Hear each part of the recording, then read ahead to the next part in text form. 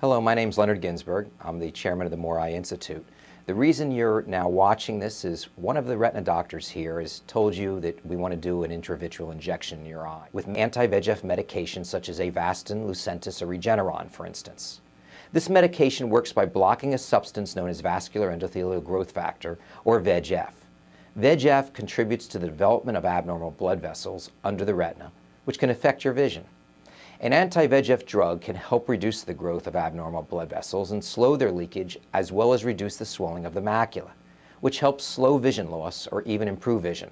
So let's discuss some of the important things you should understand about anti-VEGF treatments for AMD, because if you are informed, you'll be less scared. Anti-VEGF treatments are given through a series of injections into the eye, about every month or two, certainly for the very first 3 injections. We may try to taper it less, but since this medicine only works for 30 to 40 days, the blood vessels can start to grow if we don't continue to inject every month or 2, or even more frequently some people may need. So the way we do it is we first dilate your eye, we put a little numbing anesthesia onto your eye, and then we put betadine, a type of sterilizing cleaner, around and in your eye. Then we put a small speculum that holds your eyelids open so you don't blink.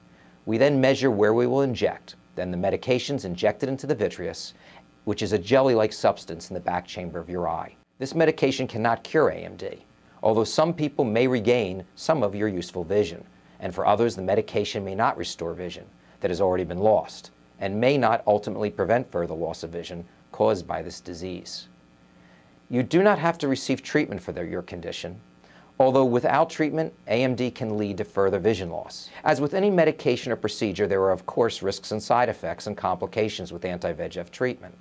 Side effects and complications may include eye pain, corneal abrasion, subconjunctival hemorrhage, also called a bloodshot eye, inflammation of the eye, visual disturbances such as small specks in the vision, also known as vitreous floaters, a retinal detachment, lens damage such as a cataract formation, which is clouding of the lens of the eye, or glaucoma, which is caused by increased pressure in the eye.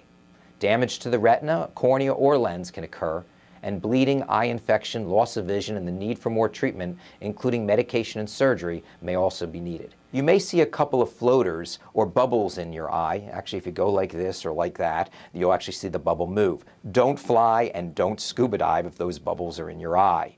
While the procedure itself usually does not hurt, your eyes may feel irritated, like something's in it, that night and even for the next day. However, you should always feel back to normal within 2 days or shortly thereafter. And even the next day you should begin to feel a lot better.